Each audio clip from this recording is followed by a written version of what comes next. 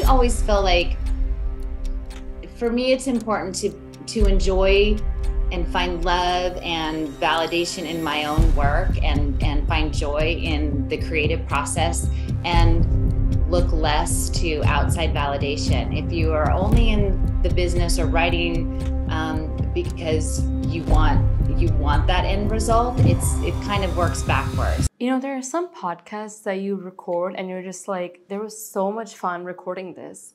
So this podcast with Tiffany Paulsen was basically that. It was so fun getting to know what her creative process is like.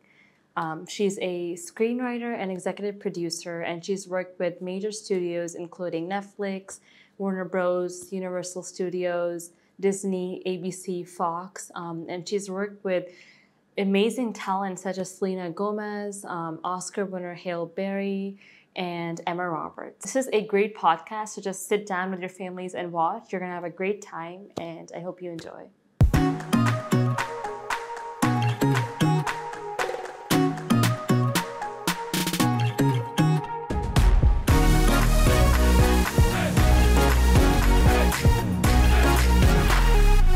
Since your new movie About Fate, starring Emma Roberts, just released, could you please tell the viewers what was it that urged you to write this screenplay in the first place? What was your creative process like while working on this film throughout? Well, this was a project that the producers and the director actually brought to me. They were really big fans of Holiday. They were really big fans of Emma, who was ultimately, who they had dreamed of would be able to do the movie. And we had a lunch and sat down and, talked about what they wanted to do. It was actually very, very, very loosely based on an old play from the 70s. So it was a Russian play that was set in the 70s that they turned into a big musical. Completely different than what we ended up with About Fate, but the conceit of the same address and a boy waking up in the girl's bed, that was kind of the seed that we had. And then they sent me off, and I instantly saw how that could be turned into a fantastic story. So fun. New Year's Eve is what, I love a holiday movie. So I kind of went off and did my own thing with how I would put that story together. And then I had a second meeting with the director, and he loved it. And I went off and wrote the script, and we were just I wrote it with Emma in mind. And we were so excited that when the first draft was done, she loved it and she wanted to jump on board. That sounds like an amazing journey. And I guess that's probably what made the movie come out so well. So I actually recently read an interview about you when I was doing my research. You mentioned somewhere, or you advocated for never giving up on a project you truly believe in. So my question to you is that, in a day and age where there's just so much competition, chaos, stress, surrounding us, what is it that keeps you and your faith and confidence restored, throughout all the times, and even in unpredictable situations? What is maybe a practice you have to keep your confidence, built inside strong? Well, I think there are certainly ups and downs, especially in this industry, because it is so crazy and it is so cyclical, and you never know what's coming around or what's going to be in one day. I spent so many years being told that romantic comedy is dead. I was doing panels on is the romantic comedy dead at the Austin Screenwriting Conference. And then we had Netflix put one on, and they came back around.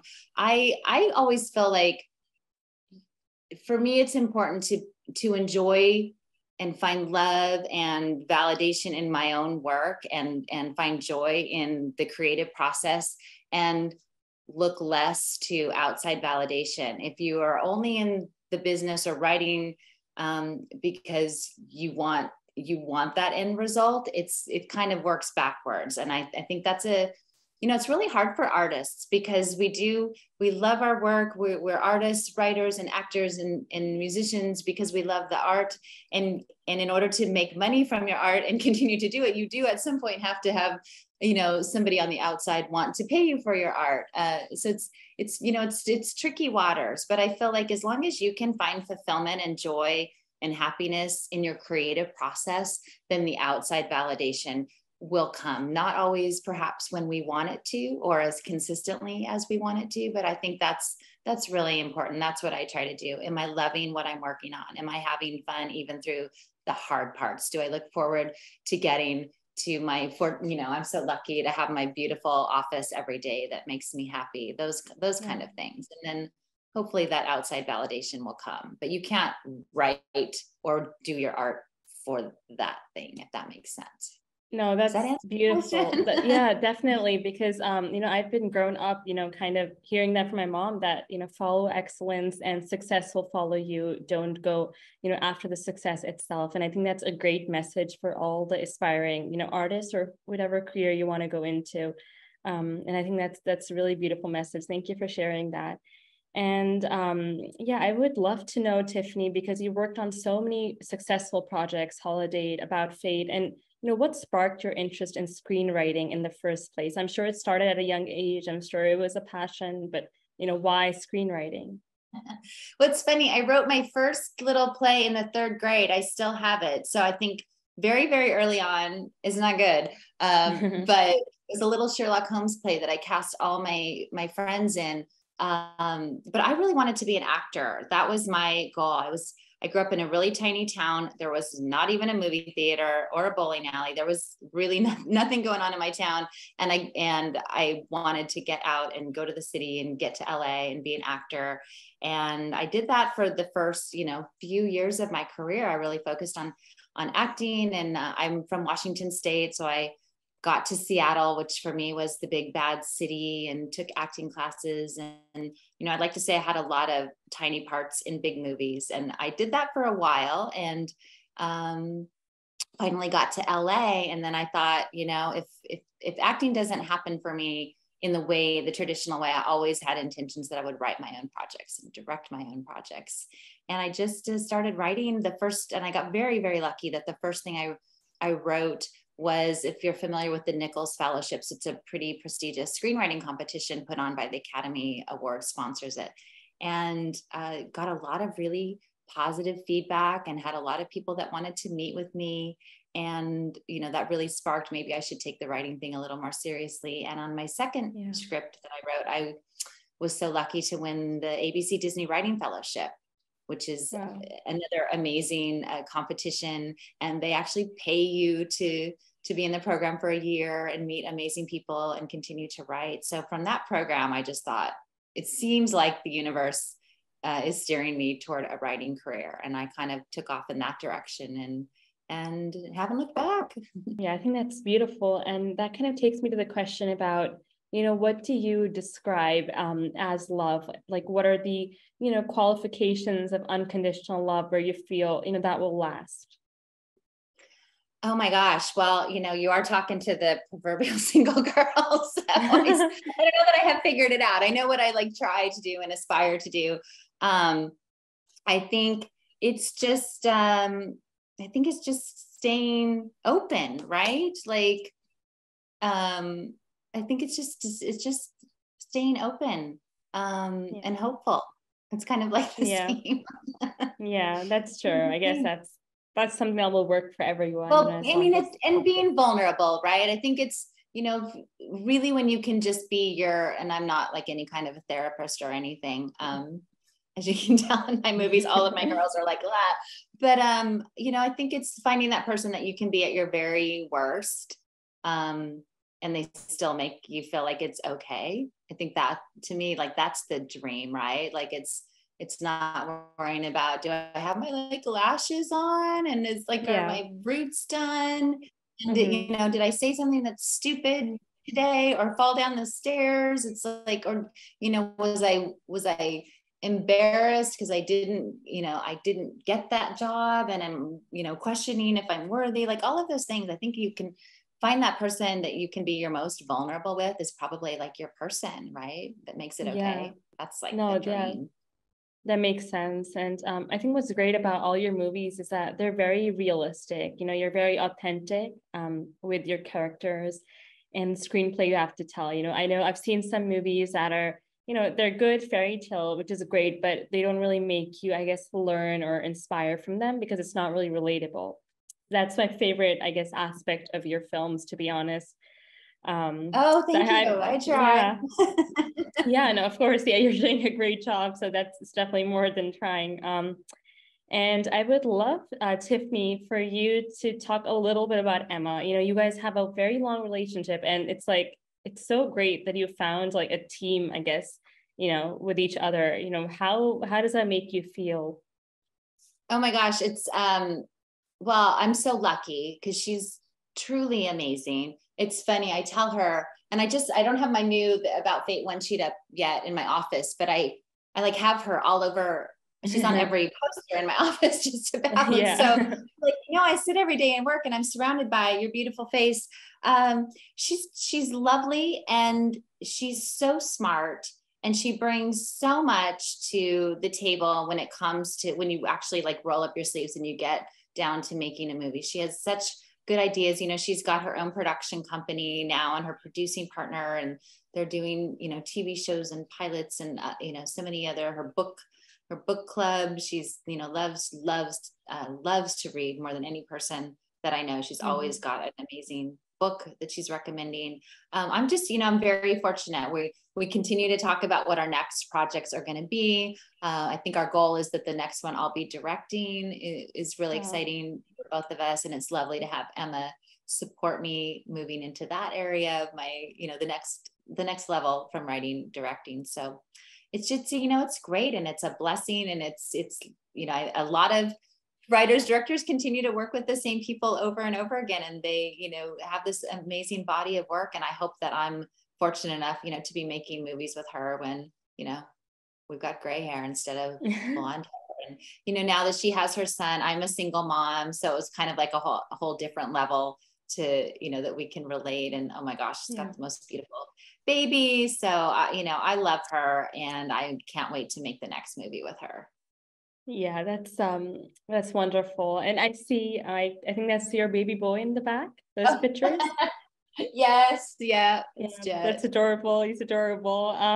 So yeah, that's great. You know, I think it's very rare, I think, to find, I guess, a friend, especially who you can have a professional relationship with as well as a friendly relationship. So I think, you know, the fact that you found, you know, her is probably so amazing for both of you. I feel, you know, from my personal experience, it's very, very rare to have that type of bond.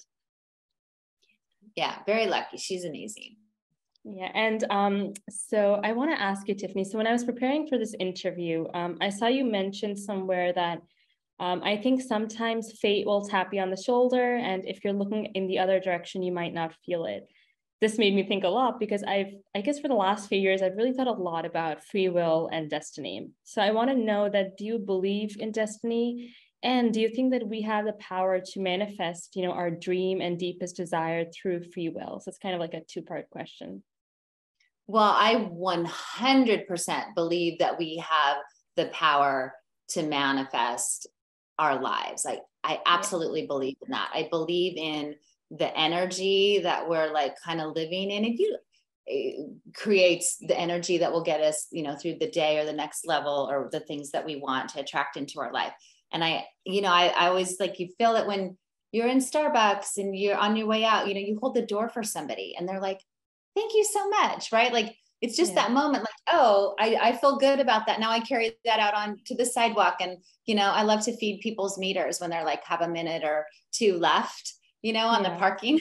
So like that's a tiny little like simple example, but you know, when you have a moment and it makes you feel good and then you, you know, go on your day and you know, pick up something for somebody or you help them I just feel like we vibrate on that energy and then somebody's doing something for you. Whereas if like, I get up and I feel like shit and that, you know, the call's late and I'm behind, you know, like then now I'm on that energy of the day. And I think that translates to the larger, you know, where we are in our lives. Like you know, you try to be happy, you try to be positive. I think it comes with experience in this business. There are going to be things so many things, more often than not, that don't go your way, jobs that you don't get, movies that fall apart. And if you let it like, you know, define you, then you're going to have a really long, hard road. And, you know, you take your moment and I cry and I feel like crap. And then I'm like, okay, next? I'm going to kind of, what can I do to change his energy so that now I don't like live in this negativity? As far as like, you know, fate and destiny, I really do believe that. I believe that there's probably, you know, a path for us that's, you know, the universe is like, here is your path, let me light the way. But we step off that path, you know, we turn around, we take, you know, we go backwards, we back up. And it is up to us to find our way. But I do think that if you're really paying attention, you know, the universe will like put those spotlights down and, you know, here's your path, follow it. And I think that, you know, that's what happened with me with writing, with, you know, acting. I was getting little tiny, you know, bits and pieces of reinforcement and little jobs here and there. But as soon as I wrote that script, it was like, bam, now you will win an award. Bam, now you will have a fellowship. And I was actually in Chicago at the time of my second script, and my life was falling apart. Like it was falling apart. And I threw this script in the mail with 24 hours before the deadline, and I ended up winning it, and it changed my life. And it brought me back to LA. And, you know, I'm sitting here talking to you with a writing career because of that. Like the universe went like, you know, this is what you need to do. You shouldn't be here. So yeah, that's a long rambling answer to fate and destiny. It's great. I think, I'm sure you've read the book, The Secret. Of course. And, yeah, I think we all have. And that's kind of, you know, what you're talking about. And I think we all have our ups and downs, but really to believe and have that faith in yourself. So then the universe really protects you and definitely guides you, I feel.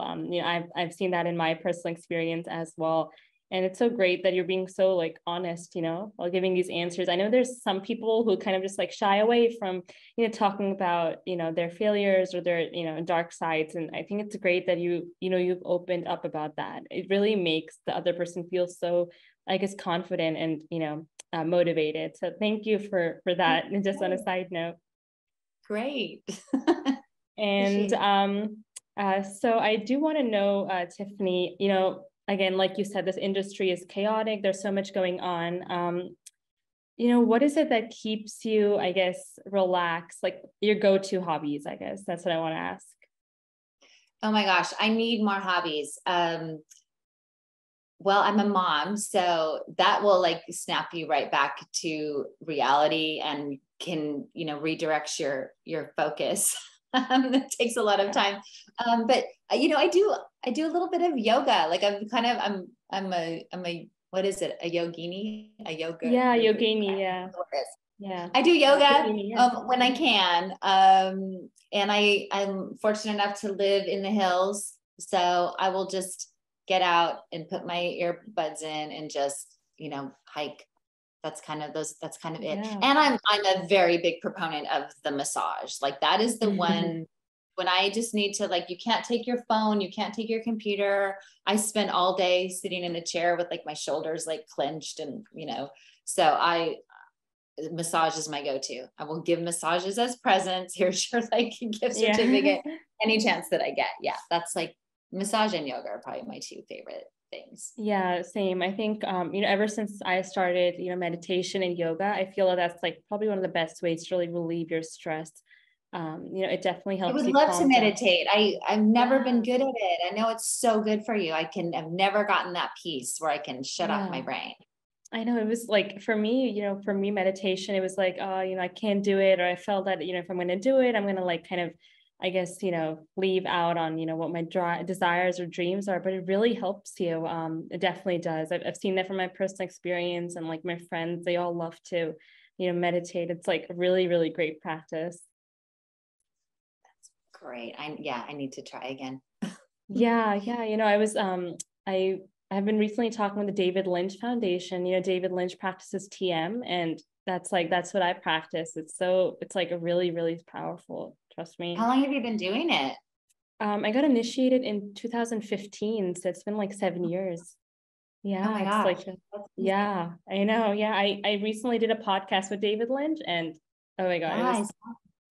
It was, you know, it's great. You know, I feel that the creativity in this industry is so much, and anything that can help to just enhance it is great. So I'm going to come. Yeah, that'll be great. I feel really good. So coming to my last questions, you know, what is it that you want I guess, the audience to take away from About Fate? Like, as a screenwriter, as like, you know, this visionary for this project, you know, what do you want the audience to take away from this movie that's really going to help them and inspire them in life? Oh gosh. Well, you know, I think it's probably, not to sound like a broken record, but I just think that it's to remain hopeful and open, and, you know, to try to not talk ourselves out of things.